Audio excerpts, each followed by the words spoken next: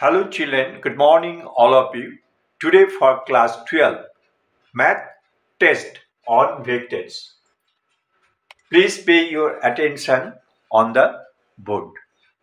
Time 1 hour. Time is vital. Strictly you have to follow the time.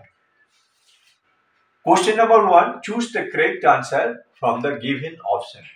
There are 4 MCQ. Statement and options are given clearly. You have to follow attentively and you have to give the tick marks in proper place. Question number 2, 3, 4 marks each, and question number 4, 5, 6 marks each, and question number 5, there is an internal option.